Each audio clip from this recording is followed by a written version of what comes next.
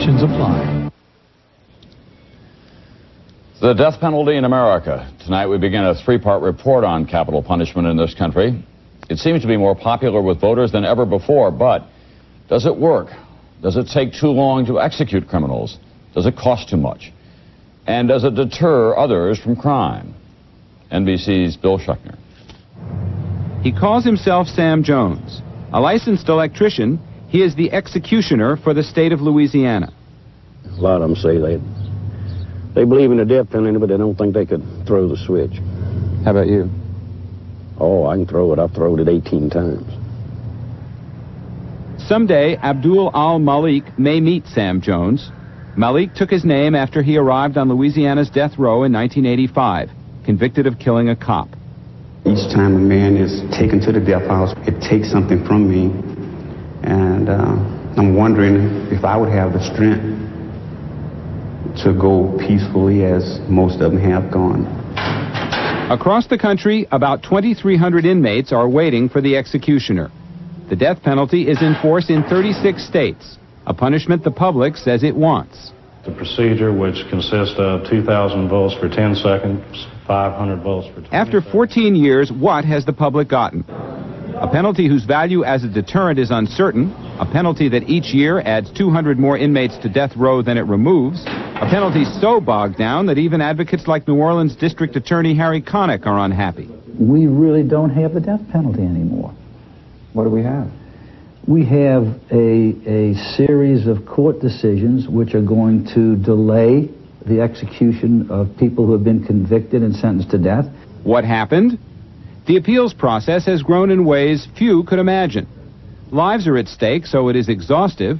The system operates unevenly, so there is a lot to review. Consider the case of Glenn Ford on death row 5 years.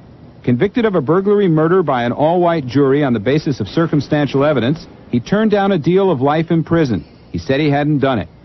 Ford couldn't pay a lawyer. The court appointed Paul Alexander, a respected civil lawyer who had never tried a criminal case. If Glenn Ford were to have the best of all possible worlds, he would have had a distinguished, experienced criminal defense attorney. How would you describe yourself? A good lawyer, a good generalist, but certainly not an experienced criminal defense attorney. Did Glenn Ford have an even chance? Appeals courts must decide. And it is appeals like his that are the latest threat to the death penalty. They are slow, 6 years on average, expensive, often $1 million, sometimes more expensive than life in prison. A New York study projected costs of $1.6 million for an execution, $600,000 for a life term. Criminal justice consultant Bob Spangenberg predicts some states may drop the death penalty because of money. It may come down to issues like health, highways, other forms of public safety, and the death penalty. We're going to give them the death penalty. But right now, the death penalty is riding high. Candidates are running on it. Congress is considering limiting appeals, even though some fear it will deny inmates a full chance. Analysts say the death penalty is popular because people want to take a hard shot at violent crime. So, despite the fact that it is costly, slow, and unproven as a deterrent, most Americans say capital punishment is just punishment. Vernon and Elizabeth Harvey are among them. Their daughter Faith was murdered in 1980. Vernon Harvey went to the execution. A lot of people say, you sink to his level. He kills, you kill. He had a judge. He had a juror. He had a lot of appeals repeatedly for many years. Where was that for Faith? Yeah. Helen Prejean, a nun, is a friend of the Harveys who has also seen executions. She counsels victims' families as well as men on death row. There's an alternative to the state killing people. The alternative is that you give up your freedom and that you're put in prison, but we don't lower ourselves to their level by repeating their crime and repeating their violence. Polls show almost 80% of Americans support capital punishment. But when those who favor capital punishment are asked if life without parole is an acceptable substitute, about 30% of them say yes. It seems the jury is still out.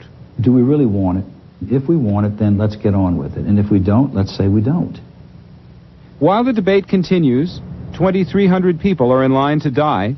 and another 300 are sentenced to join them each year. Bill Schechner, NBC News, Angola, Louisiana. Tomorrow night, some people who came face to face with the hardest questions about the death penalty, members of a jury.